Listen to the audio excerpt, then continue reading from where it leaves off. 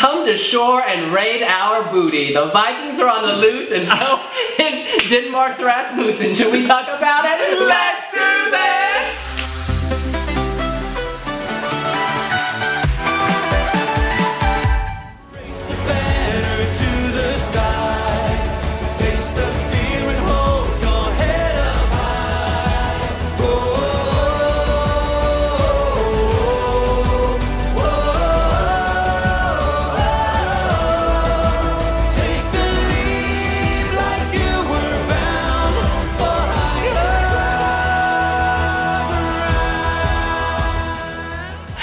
Yes, Rasmussen has won Dansk Melodi Grand Prix in Denmark. He will sing Higher Ground at Eurovision 2018. We've got to tell you what we think, starting with young Ed. Well, I think this was absolutely the best entry one in Dansk Melodi Grand Prix.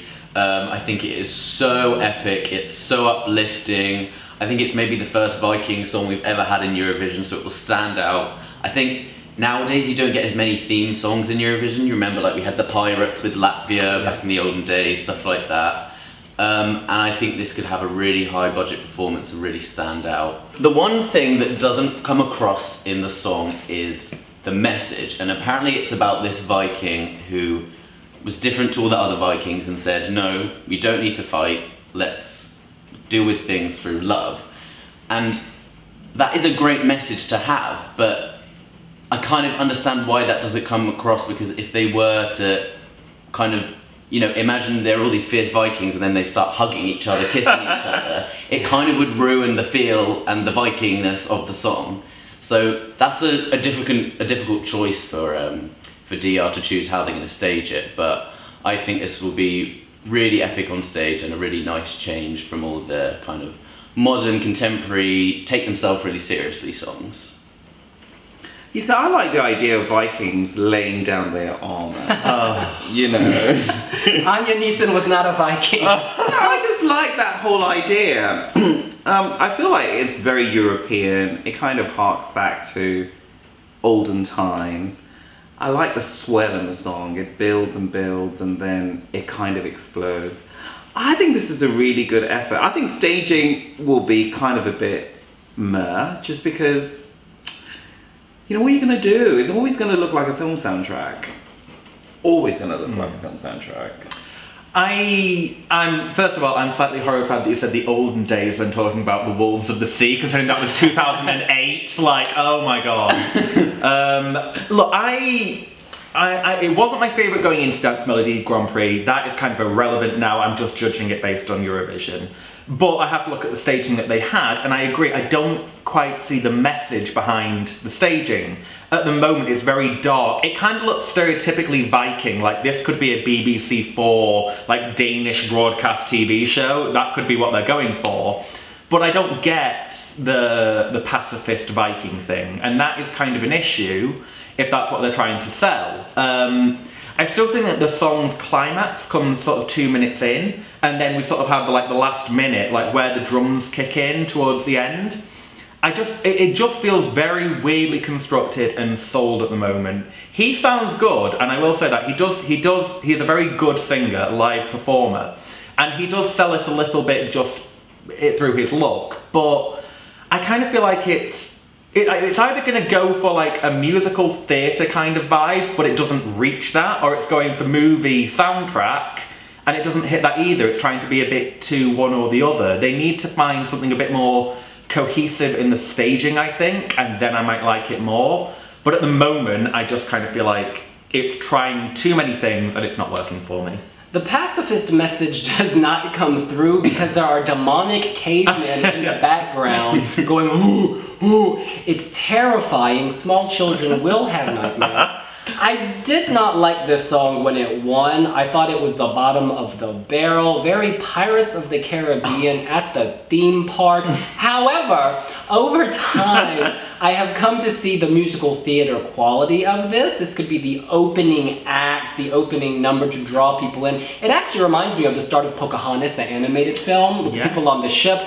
He does look very Game of Thrones, which will appeal to many people. Notice I'm talking about visuals. I think the visuals are great. They have a concept, an idea. The stage in Lisbon is modeled on a ship. Yes. So this is a Viking performance. It's going to be very organic to the ship. But let's just say change the P to a T and you get my feelings about this. I do not like it. It's great for musical theater, the West End, but this is Eurovision, honey. This is a pop song contest, a radio song contest. No, it's a song contest. It's a song contest that tends to favor radio hits. We'll leave Salvador to the side because he brought something. With something very special. This is not special. I'm sorry. I know it's a fan favorite and many people like it. Yeah. I think because it's in the second semi-final, it does have a shot to go to the final. The second semi-final is wide open, and I think their staging will be among the best because they already have excellent staging. It's just the song does nothing for me. I know people get angry when people say this is right for Eurovision, this is wrong for Eurovision, but honey, this is just wrong for Eurovision. I am angry. I think you do have to recognise it does have quite a good, a strong fan base, it seems like. Yeah. And there are people who really do love this, so... And so did Kati Wolf, who underwhelmed in the final and came dead last. And you know, how many fan favourites do we know? Look at Estonia last year. Being a fan favourite does not guarantee success. Let's just call a spade a spade. I'm sorry, I liked Estonia too. In any event, why don't we go around and give a score out of 10 along with the justification and whether we think it'll be in the final and where it will place, starting with Ed. Right. Epicness, doing something different, easy peasy, 9 out of 10. It's good! And I think this will be an easy qualifier. I think it will qualify in the top 5. Well, the only issue is there are lots of countries in semi-final 2 with strong kind of, what's the word? Diaspora. There we go. I never know how to pronounce it. But song-wise, absolutely, should think it will qualify easily. Wow, Mr. Edward Keith, you're a tough act to follow. I'm giving this a 6, and I'm giving it a 6 because I think it's a really decent song. It's got a fabulous chorus. The visuals will tie in very well with All Aboard, and I think it will do well. It's a 4.5 for me, just because I just don't get the message and I'm not connected with the song. There's nothing that has sold me on it yet, apart from his vocals, which are good, but that's as far as I can really get with it. I just don't connect with it. Stellar vocals, great look, gorgeous staging. I'm giving it a 3. Listen, you can boo me like a Viking all you want. Is it really a shade? My waters are closed. Look, I don't connect with this song. I think it actually gets a little boring. The it almost sounds constipated at times. And also, I just think the lyrics are a little cheesy. There's inspiration and motivation, and then there's just lame. In any case, I do think it's going to go to the final though, because that second semi is wide open. Now look, we are just 4 of the Wiwi bloggers all around the world who have also rated the song, and we have a global average, and it's going to appear on your screen right now. 6.17. Wiwi bloggers, I feel you.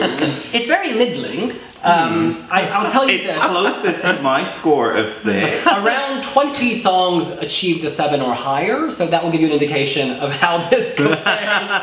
In any case, that's what we think. What do you think? Are you reaching for higher ground? Do you think Rasmussen from Denmark will land there? Let us know here on Wiwi Blogs. Don't forget to give us no. You're supposed to subscribe down below. That's your line. I thought I'd like down below. Like down below. Subscribe. Comment down below. And we'll see you later. Bye!